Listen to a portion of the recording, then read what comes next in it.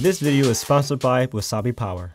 What is up everyone, welcome back to the channel and this new series, Rig Culture.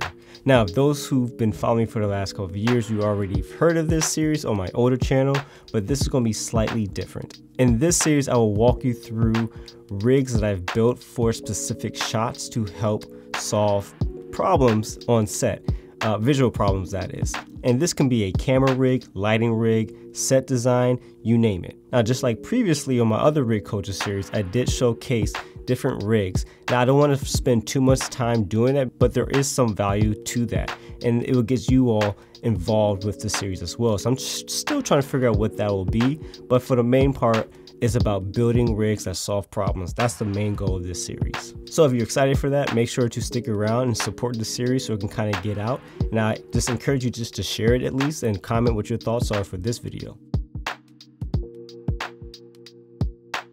Now, we had a recent client, Clever Supply Co., hired Sunny 16 to produce, shoot, and edit their newest product, the Clever Sling. We instantly wanted to create some unique perspective showing off the bag in the hands of different photographers.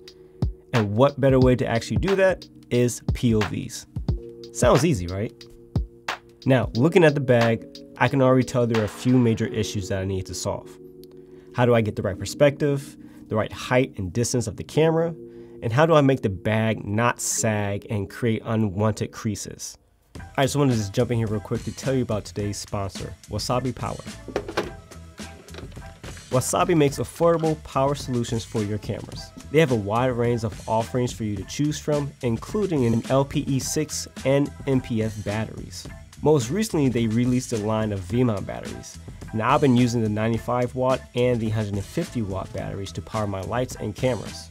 Each Xmount battery has a USB-C port, a D-tap, and a LED battery indicator. So if you're someone who's looking for new batteries, make sure to check out the link in the description below and use discount code Cine Dailies to get 15% off your next purchase. Again, thank you Wasabi for sponsoring this video.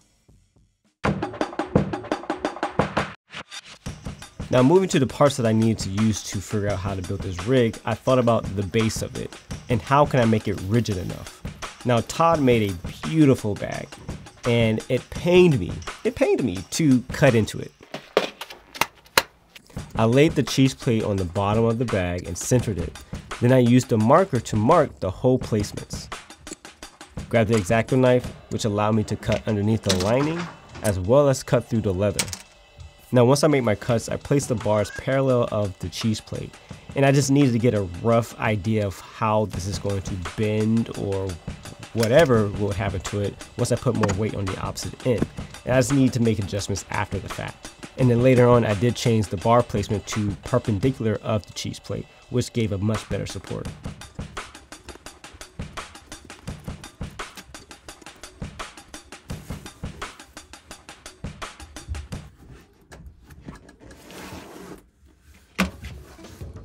Oh, and by the way, for this whole production, I did opt in using the Fujifilm Xh2s for the entire shoot. We used two of them for the interviews, all the B-roll, the bag POV that you see here. Nothing but Fujifilm Xh2s. Okay, so now my first attempt with this was not the greatest. I just had to try it out.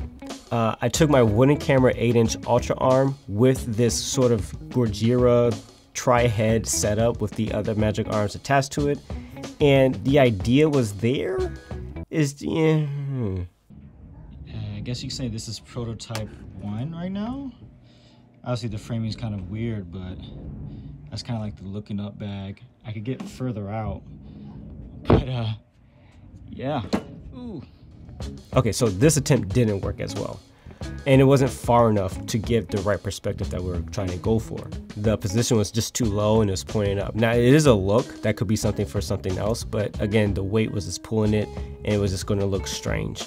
And since I was using a wide angle lens, perspective was very important so we don't make the bag look like it's just bulbous and too large in the frame, right? We want to give an exact perspective for it, as close as possible for real representation of what it is. That's all I wanted to say. So the second setup, I had with me these two 15-inch steel rods from Wooden Camera. This gave me the right distance that I needed to get the correct perspective that we wanted. Oh my gosh, that was cool!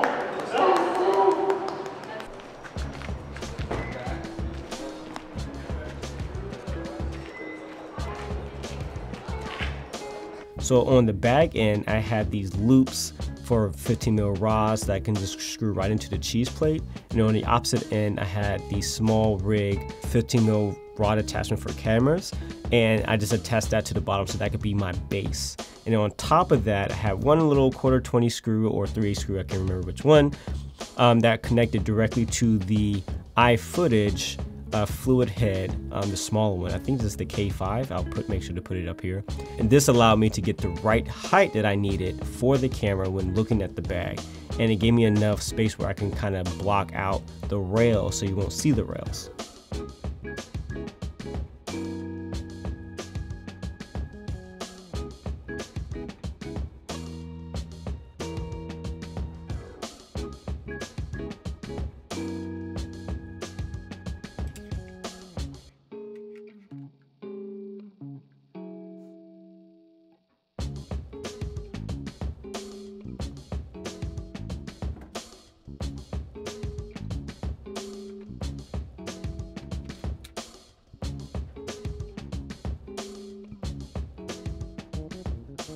Now, 7 Artisans did send me over their new cinema lens for the Fujifilm Xmount. This is the Vision 12mm cine lens, and it is a great little lens.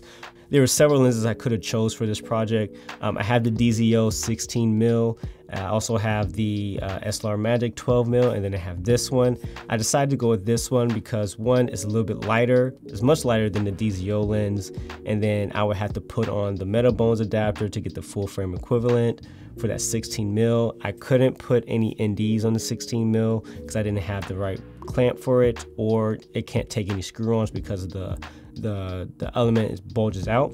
And then the SLR Magic didn't have as much close focusing distance as this one does. So this is why I chose this lens over those two lenses. I believe it's only 14 centimeters, which is very close. You can use this in so many different unique ways, and I like having wide angle lenses with close focusing distance because you can just get some really cool perspectives. We did use this on some other really just low, close, unique shots of like cutting leather or, you know, just kind of just top downs, but that's what I kind of use it in, and this really shined, and they match. This actually matches pretty well with the DZO lenses that we use for the rest of the set. So that's the lens I did choose, and this has the standard 82mm thread, which is great. So I put, you know, my Cine Bloom, or I put my V&D on here when I couldn't grab the matte box. So this was a great way to just kind of be very quick and useful. And this is where I kind of let like native mount lenses shine, because it is just goes right into it without any fuss, and you just go and put it on your camera and just kind of just rock with it and just roll. Like I was saying earlier, I did bounce between my V&D, Moment V&D, but also I had the Tiffen 0.6 ND. So when we did some, when I just need to knock down a little bit of the exposure without having a drastic change with 4 stops, I just put the 0.6 and it was just rock that with the matte box, which was great. So yeah, this was pretty much the final build. I think it worked great. I was able to take off one of the mounts that were underneath the bag and just use one, and we put that 45 degrees, so it allowed us to get a different angle. And then, you know, the shot itself, when you're walking with the talent, you would try to match the walk of the talent, so you won't have too much of an imbalanced bounce. So if I was going up, they were going down, you didn't really want to have that. It was pretty much I want to keep the same steady bounce. And then when I was operating the camera, or when like now I was just operating the camera, we would do some like nice swing arounds and stuff like that. So I think the rig turned out really great for that perspective. Again, the client was happy. We solved a visual problem, and that was the goal of this. And this is actually my first time making a bag POV rig. And obviously there's tons of different ways to do that, but this turned out really great, and I hope that you learned something from this. Again, all the parts that I mentioned were going to be in the description below. Very inexpensive parts. I've been collecting different parts all over my career as a filmmaker, from small rig, mainly from small rig because they're just cheap and affordable. That's probably the best way to kind of start just collecting stuff, and it's just fun trying to build this. So as the series grows, I hope to just get more advanced in this space, but also help on the lower level stuff, because I know a lot of us, we're just still figuring out things that we can do with our own money, and that's the point of this series. So yeah, let me know what you think, and I'll catch you guys on the next video. See ya. Yeah, that's true. Joshua, tell the vlog what you've made here. Yeah, so I To the audience, don't tell them though. I was gonna say that. VO. VO. Actually, I could, because this will be a very raw vlog.